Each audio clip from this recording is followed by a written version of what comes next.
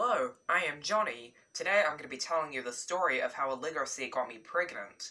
So it was just a regular Tuesday afternoon, and then the Lego Ninjago Legacy Jay's Electromech called me saying that he found a really good eBay listing for the My Little Ponies backpack. I decided to buy it, but then when I clicked the buy now button, it sent me a link to a video of this ginger hair guy dancing.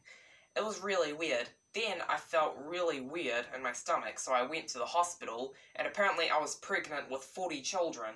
It was really strange. And then, when I went to the hospital again 9 months later to give birth, apparently all of them were Lego Ninjago Legacy Kai Fire Dragons. It was really, really weird. And then Justin Bieber broke into my house with no context and left a message saying that Jay's Electromech is coming to collect all of his children. It was really, really strange. But I hope you guys like this story, and if you want to submit a story of your own, click the link in the description. But I'll see you later. Goodbye.